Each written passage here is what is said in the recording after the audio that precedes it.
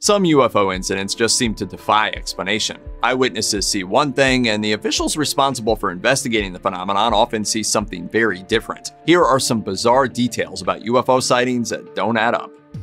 Kenneth Arnold's June 24, 1947 sighting over Mount Rainier is considered the birth of the modern UFO era. According to reports on the UFO wave of 1947, the 9 objects he saw flew in a V formation, though each lower than the one before, covering 5 miles while he watched. Arnold is quoted as saying that they looked like a saucer if you skip it across the water. It was not their shape, but their movement. The objects were rounded in the front, pointed towards the back, like tailless horseshoe crabs. One explanation was meteors, albeit exhibiting behavior that would make them the strangest meteors ever. The Air Force called it a mirage. Dr. Alan Hynek, an astronomer and professor employed by Project Blue Book, noted that Arnold was not consistent in his estimates of the object's distance or size. It might simply have been planes or atmospheric effects. The skeptics could really only agree about one thing: that it wasn't aliens. The military was already on high alert when radar picked up unidentified objects 120 miles west of Los Angeles on February 24, 1944. Expecting a threat, the military fired upon the objects. However, the mystery objects were indifferent to the assault of 1,440 anti-aircraft rounds. The one-sided battle killed 5 people on the ground through traffic accidents and heart attacks. Secretary of the Navy Frank Knox said the next morning that there was no evidence of planes, labeling it a false alarm. But he didn't help matters when he followed this up by saying that vital industries ought to move inland in case this was an attack. After speaking to witnesses, local army commanders ruled that there had been between 1 and 5 unidentified objects in the sky. They guessed that it was either commercial planes in the hands of enemies or light planes launched from Japanese submarines. Some said they saw a slow-moving silver disc. This was bolstered by a photograph of searchlights all fixed on a strange object. However, newspapers at the time tended to retouch photos to improve contrast. The object is far less evident in the unretouched picture.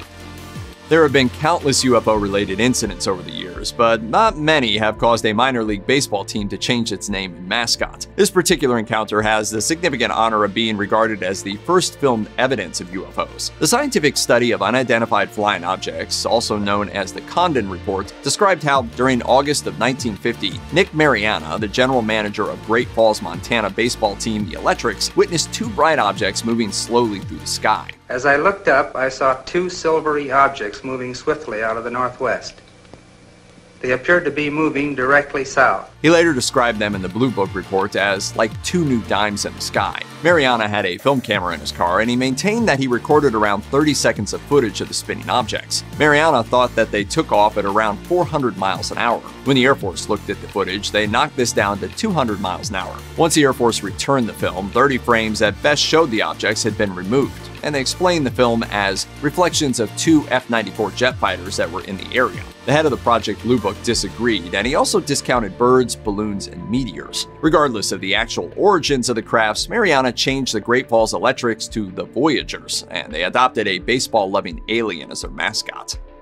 On October 27, 1954, in Tuscany, 10,000 stadium fans watching a soccer match went silent. Then they began to scream. The players on the pitch suddenly stopped playing to stare. One of the players recalled, "It was something that looked like an egg that was moving slowly. Also, there was some glitter coming down from the sky, silver glitter." The object remained for 15 minutes and dropped silver flakes of a stringy-type substance. This substance is an established UFO phenomenon called angel hair. A spectrographic analysis showed that it contained boron, silicon, calcium, and magnesium. But that did little to explain what it was. The skeptical explanation is that these thousands of people misidentified meteors. The metallic string? Only spider webs, though spiders do not typically use boron or silicon when spinning. When this theory was ridiculed, the Skeptics Society, CICAP, claimed that the Air Force had been performing exercises that day. Apparently, they were dropping a radar countermeasure called chaff in the area. Of course, this doesn't satisfy the descriptions of the thousands who witnessed the object.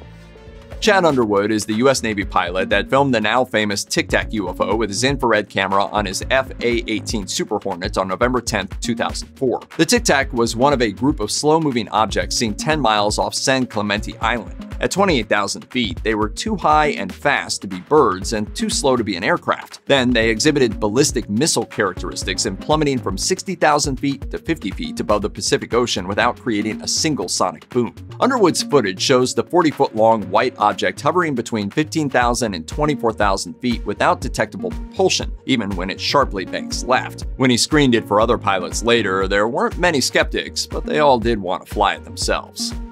The flying saucer-like object seen above the United Terminal's Concourse C in November 2006 stayed long enough to be seen by pilots, airline management, and mechanics, people who know what an airplane looks like and can identify aerial phenomena. Witnesses were inconsistent in their description, saying it was 6 to 24 feet in diameter, spinning, or stationary. However, they all agreed that it was gray and silent and that it shot off into the clouds, leaving a circular hole in them. The Federal Aviation Administration and United Airlines expressed no interest in investigating. Center for UFO Studies Scientific Director Mark Rodegear was appalled, saying, "It's an unknown object over a hair, and it's seen by official personnel, and does United or the FAA take it seriously? How can you not worry about something hovering over an airport after 9/11? Dr. Mark Hammergren, an astronomer at Adler Planetarium, suggested that it was simply a weather condition called a hole punch cloud, which doesn't explain the hovering object. Once the Chicago Tribune filed a Freedom of Information Act request, the FAA went from saying that they had no information to echoing claims of a weather phenomenon.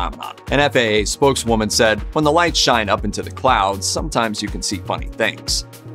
On January 8, 2008, residents of Stephenville, Texas, including a police officer and a pilot, saw a UFO, quote, bigger than a Walmart. It hovered for about 5 minutes before zipping into the sky. Pilot Steve Allen claimed it sped away at 3,000 miles an hour, followed by fighter jets. He said, "The jets looked like they were chasing the lights, and the lights seemed to be toying with them." A former Air Force navigation specialist witnessed the objects and said its lights were, quote, the reddest things I'd ever seen in the sky. A reporter then called Major Carl Lewis of the 301st Fighter Wing, who denied that they had anything flying that night. Personnel from other bases said the same. 12 days later, the military did a 180, putting out a press release reading in part, 10 F-16s from the 457th Fighter Squadron were performing training operations from 6 to 8 p.m. on January 8th. Lewis explained that there had been an internal communications problem that prevented the military from admitting this any sooner. When further pressed to release details of what the planes were doing, he said, quote, "We fly like we fight." What we've got here is failure to communicate.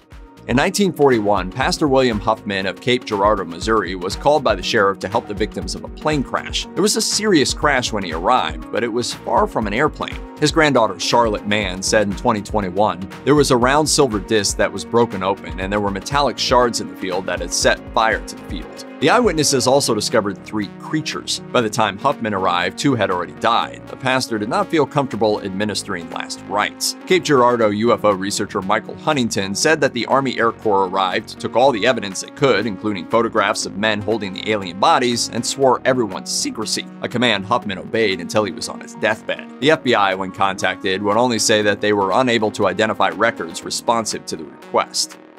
The Hudson Valley UFO flap occurred between 1982 and 1986 and involved sightings of 1 or more football field-sized V-shaped objects drifting across the sky. The UFOs caused a traffic jam on I-84 and over 5,000 residents witnessed it. Alan Hynek once again studied the Hudson Valley sightings and pronounced that this was genuinely unidentified. It loosened his deeply held skepticism, eventually leading him to co-author the book Night Siege, The Hudson Valley UFO Sightings. On August 25, 1984, officials declared that it was a hoax caused by 6 people flying ultralight aircraft in a tight formation. This was not a satisfying answer. The objects were solid enough to block the stars, far too consistent to be disconnected, too large to be a contingent of ultralights, and too silent. Dr. Hynek would have debunked the sightings immediately if the answer were so simple. Were the aerial stunts performed by sophisticated pranksters or UFOs of unknown origin? Regardless of the true nature of the sightings, the town of Pine Bush has started an annual fair in honor of the event.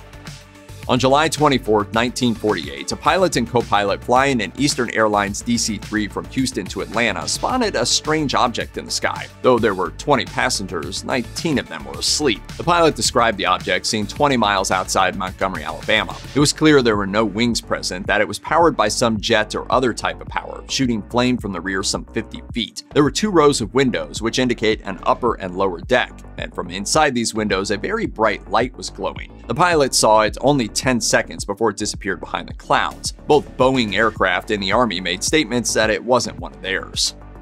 Thomas Mantell, a 25-year-old Kentucky Air National Guard pilot with more than 2,000 hours in the air, has the dubious distinction of being the first person killed by a UFO on January 7, 1948. Colonel Guy Hicks, the base commander, described the object as about 1/4 the size of the full moon and said it hovered completely still for over an hour. Another observer stated that it came near to the ground before climbing quickly back to 10,000 feet, and it flew at more than 500 miles an hour. Mantell and 2 others chased the UFO. His wingmen gave up at 22,500 feet. Over the objections of the other pilots, Mantell kept climbing in pursuit. Once he passed 25,000 feet, he blacked out and the plane spiraled. Historian David Jacobs marked this as the turning point. The fact that a person actually died while interacting with the UFO dramatically increased people's concern about the mysterious crafts. Theories were that it was a Soviet missile or that an alien craft had shot Mantell down when he got too close. People variously claimed that his body was bullet-riddled or missing, and that what was left of his plane was radioactive. Some have claimed that he was mistakenly chasing Venus. They would go on to say that Mantell died chasing an object that would have been unknown to him at the time, a skyhook balloon, which at that point was still very top secret. 13,500 people in Belgium admitted to having seen flying objects between November 1989 and April 1990. In one November incident, 30 people, including 3 unrelated pairs of police officers, all witnessed the same object. One police dispatcher said, quote, "It made no noise," but joked that it might be Santa Claus. This sighting was ultimately reported as a Soviet satellite breaking up in the atmosphere. However, skeptic Brian Dunning said this same sighting was a helicopter. The sightings tapered off after a March 30, 1990 incident in which 2 Belgian Air Force F-16s chased the objects. In that incident, the pilots tried to give chase, but it became impossible when the targets began exhibiting unusual behavior like jumping huge distances in seconds and accelerating beyond human capacity. The Belgians asked the UK Ministry of Defense to investigate, but the ministry stopped once it was clear that the objects were not a threat. The most famous photo of the sighting, the so-called Petit Richard picture, was a hoax. One of the hoaxers has even joked that they were able to trick everyone with a piece of polystyrene. Check out one of our newest videos right here. Plus, even more grunge videos about your favorite stuff are coming soon. Subscribe to our YouTube channel and hit the bell so you don't miss a single one.